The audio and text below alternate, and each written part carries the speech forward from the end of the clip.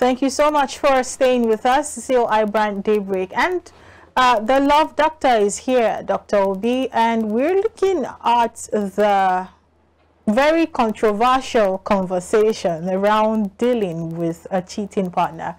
The Men's Association of the World claims that, you know, some biological features that they have makes it almost impossible for a man to not cheat. I don't want to direct this conversation to that point because it might never end, but these are part of the conversations we're going to be having with Dr. Obi this morning. Whoever cheats, the man or the woman, in a marriage, in a relationship, it's usually a very, very difficult situation to get through. Some relationships never get back from that. We're about to find out from an expert. Good morning, Dr. Obi. Can you hear me? Good morning. How are you? Great. How are you doing today? Yeah, I'm very well. Thank you. All right. So, dealing with a cheating partner, please, how do you want to drive this conversation this morning? Wow, this is a very interesting conversation, and I'm not sure we can exhaust it in the time that we have. We'll definitely run into it serious, yes.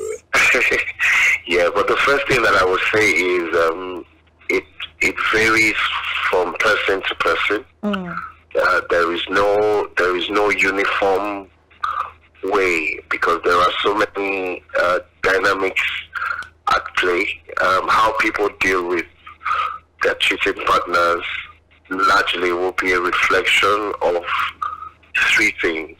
It will be a reflection of their values, their attitudes, and their belief system. So because it's marriage and it's not just a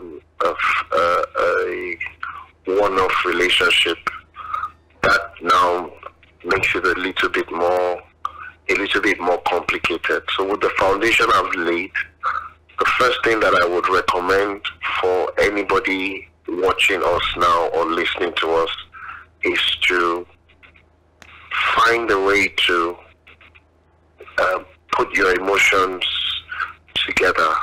Anger is never the best option because there are many reasons why people cheat. Again, we can't get into all of that today.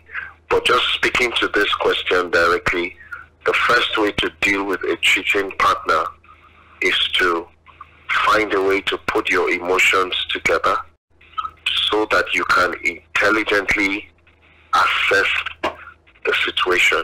For example, some partners are serial cheats. Some do it one-off. Some do it to maybe escape something. So we really need to know what situation we're dealing with, because if the person is a serial cheat, for example, then the recommendation might be different. You might get to a point where you want to begin to question if you still want to go on with the marriage. If the person had no history of cheating from when you guys were dating and it just happened one-off, then that's what I'm saying, finding a way to keep the emotions together. Then you might now want to begin to investigate what happened, why did this happen, to the person that didn't cheat, did I contribute to this in any way? So there are many sides to it, but this is just the general overview, and then depending on the specific conditions or situations, then we can now apply more principles. I don't know if this helps anybody that is listening to us, but the point I made earlier, very important, and it's never the way to go. All right.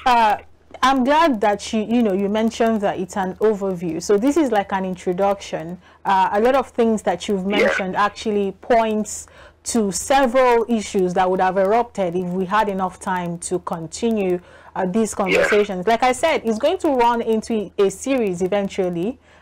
So maybe by the time we return next Thursday, we're going to have different, of course, parts of this conversation already lined out and, you know, probably trash it to a great extent. But for now, my producer is ringing in my ear, and I really have to let you go, Dr. Obi. Thank you so much for your time this morning. Okay, thank you very much. All right. Like we said, it's going to be a series. Sam is itching to ask questions. Well, I reserve all those questions you have, Sam, because you seem to have a lot of experience that you want to talk about. But you get the opportunity to talk about them experiences and ask all the questions that you have to. But this is where we draw the curtain on today's edition of iBrand Daybreak. Thank you so much for being a part of it. We'll return tomorrow with the TGIF edition. Is usually beautiful. My favorite edition actually is TGIF edition. You don't want to miss out on that. Lots and lots of stars will be coming here to have conversations. Until then, stay positive, be a good Nigerian. My name is Uche Zoe. And of course, I won't be here with you tomorrow, but it's okay. I am Samuel Okata. Hope you enjoyed today's show. Bye for now. Have a great day.